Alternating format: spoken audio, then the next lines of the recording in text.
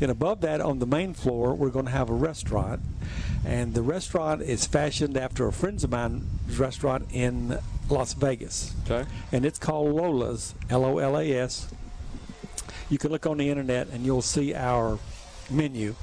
And all I want to do is do the exact same food she does in Las Vegas, because if we can match her food, we're going to hit a home run. So how do you go about replicating that? We send 2 cooks out there for a couple of months, work with her in her kitchen, and then she's coming down here for a month when we open. Okay. And when we get it right, my food will taste exactly precisely like her food. We're not trying to reinvent anything or make something off the cuff. We just want to duplicate what we know is successful. Oh, that's pretty And cool. her restaurant is successful. Yeah, that's pretty neat. The other thing about her restaurant is she was on Diners, Drive-Ins, and Dives, and that made her business go through the roof about 10 years ago when she was on it. Okay. So we can be a Diners, Drive-Ins, and Dives. Those are called DDD.